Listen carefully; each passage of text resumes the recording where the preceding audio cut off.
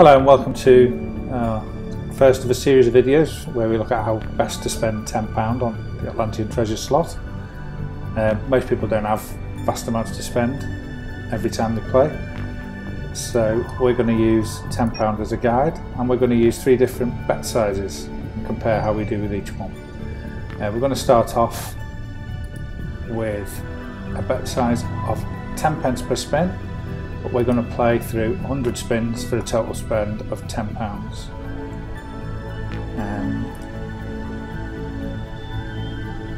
We're not going to bother setting any win or loss limits for this because it's only a relatively small number of spins with a small budget. So let's see how we do in these 100 spins.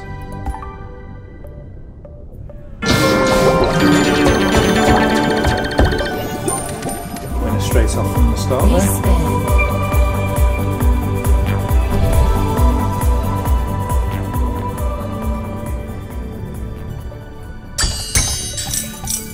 My gut feeling on progressives is if you do have an amount like £10 to spend, you are far better off playing the most number of spins you can with that money than you are playing fewer spins for a larger amount. My experience has found that it tends to be a lot more volatile and you tend to run out of money a lot quicker if you're playing for 20 or 40 pence per spin as opposed to 10. But this is what this test will do. We will see whether that actually is the case, or whether we get lucky playing with different amounts of money. You can see at the minute we've only really had one decent win so far. We're just slightly in debt so far, or made a loss.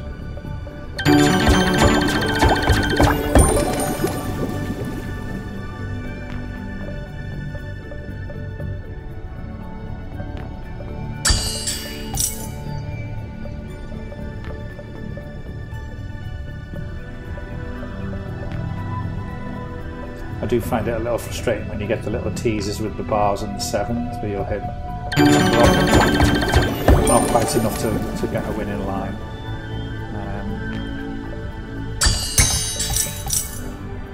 And the gold pearls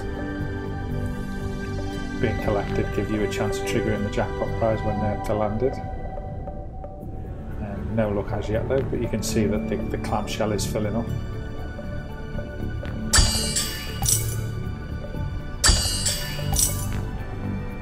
Now, even though they're non-winning spins, landing those pearls does give you a chance of triggering the jackpot prize, although at 10p per spin, your chances are not going to be that great. As you can see, we've nearly played just over a third of our spins now, and it's barely cost us a couple of pounds so far, because we're winning back just as much as we're losing, really. Which is why I think the lower amount, if you've got £10 to spend, is always the wisest option.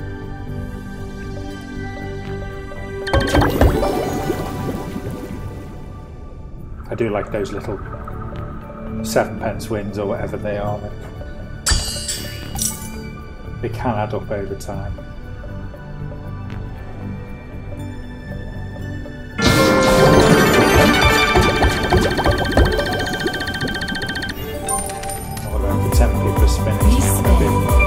Breaker, but we shall see.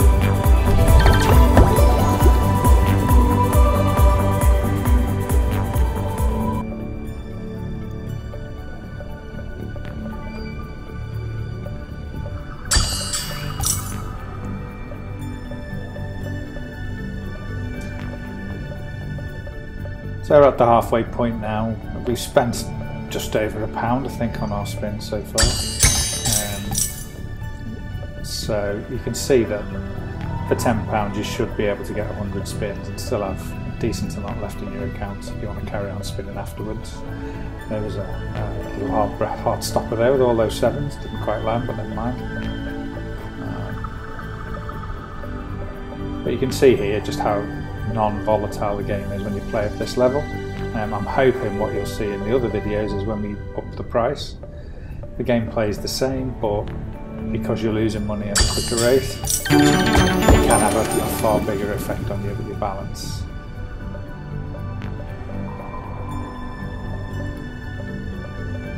It's been relatively quiet this session actually. I haven't had as many wins and we haven't had too many of those appear.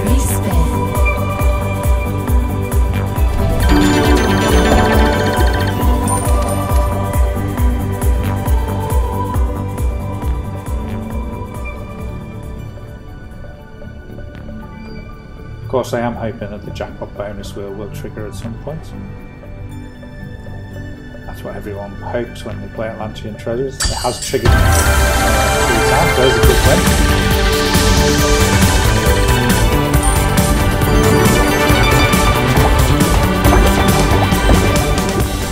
Oh, £1.90. We have seen the Mega Moolah jackpot won 3 times in May 2020. The second time that's happened. We've had 3 triggers in a month. And one of them was on this slot, the very first one, for 16.4 million.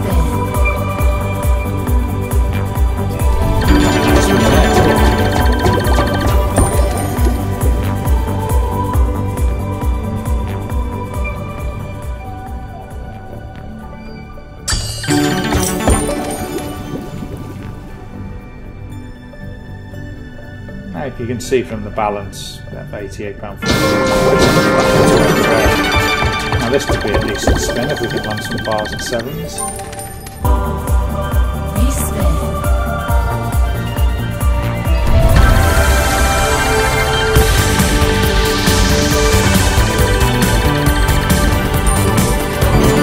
Pull us in profit for the session.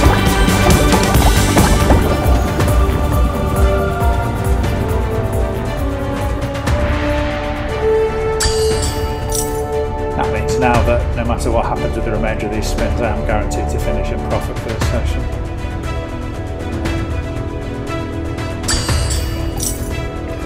So anything else I can add now is a bonus.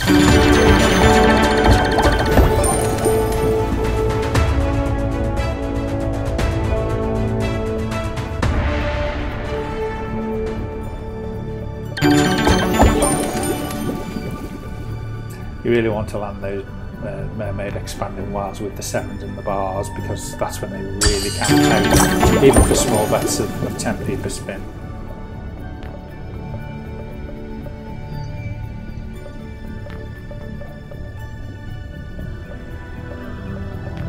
Pity that bar didn't land on the last spin. Just 5 more to go now.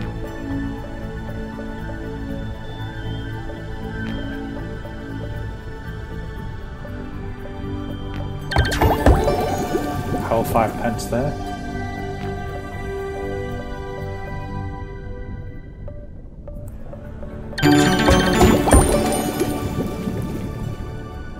And the final spin.